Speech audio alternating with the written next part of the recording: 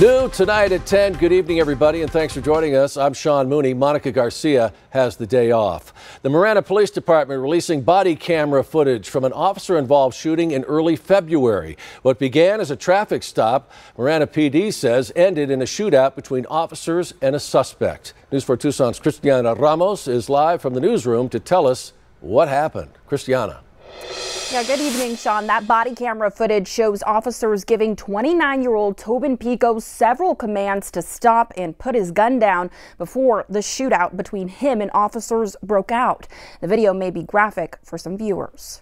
This is body camera footage showing Marana police officers conducting a traffic stop on February 10th in the 4100 block of West Ina Road.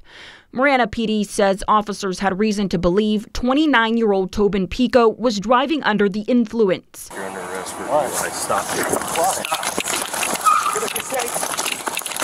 As the officers went to place Pico in handcuffs for DUI, we see him run away across several lanes of traffic. During the chase, we see Pico pull out a gun. Then we hear officers give him several commands to stop. Stop! Stop! He's got to go start surveying. Stop!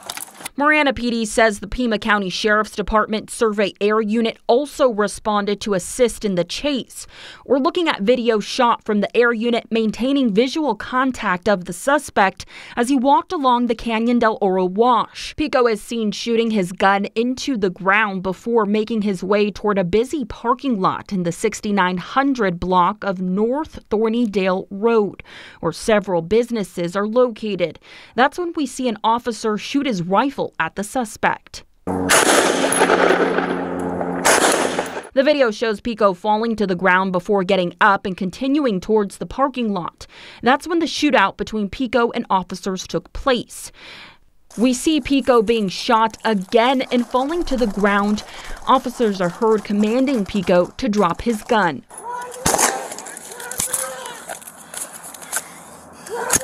Marana PD says officers began to render aid until paramedics arrived, but Pico was pronounced dead at the scene. No officers or community members were hurt in this incident. Marana PD says all officers involved have several years of experience. This incident is still being investigated. Reporting live from the newsroom, Christiana Ramos, News 4, Tucson. Christiana, Vice President Kamala Harris wrapped up a campaign rally